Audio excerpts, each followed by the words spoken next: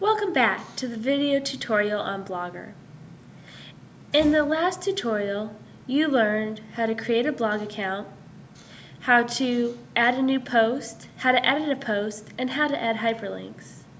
In this tutorial, we will learn how to upload pictures, embed videos, and finally, how to publish our posts. Let's get started. As you can see, I'm back on my dashboard page. I've logged in and I'm ready to edit my posts. Once again, I'll click Edit Posts. I'm going to return to the post I was working on in the last tutorial, How Teachers Can Use Blogs, and click here. I want to add a picture just to make things a little nicer. So I'll go to Add Image, click here, and then I can either add an image from another URL or I can choose a file that's already on my computer. I'm going to go ahead and choose a file already on my computer, so I'll click Choose File and pictures appear. I want to use this picture, so I'll select it. I'll click Choose Picture, and then I'll decide whether I want the picture on the right, center, or left of my blog post.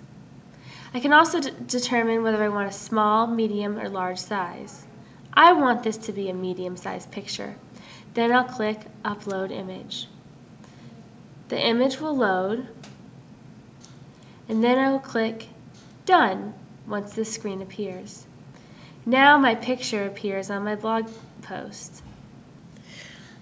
I also want to embed a video onto this post. So the first thing I'll do is go to youtube.com. I've already selected a video that I want to embed onto my site. I go into the right sidebar. There's two options, URL or embedded. I want to highlight the embedded information, copy, return to my site, and select Edit HTML on the upper right hand corner. This will bring me to a new tab which has all the information I've already posted written in code. I'll scroll down to the bottom, press Enter, and paste the embedded information from my YouTube clip at the bottom of the page. I then can click Compose, and my video should appear at the bottom of the page. I want to just get rid of some spaces so that it'll look a little nicer. So I'll just backspace a little bit. Now I'm ready to publish. Before I publish, I can preview my page, see how it looks. If I need to edit anything, I can hide preview, but I think this looks pretty good. So now I'll click Publish Posts. I'll be directed to this page which tells me that my post has been successfully published, and now I can view my own blog as others will view my blog when they visit my site. As you can see, I have my lovely picture, my two sections, and my YouTube video.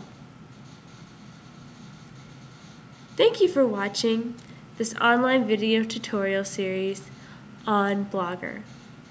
In this lesson, we have learned how to upload pictures, embed videos, and post our blogs. I hope this helps you to successfully create a 21st century classroom.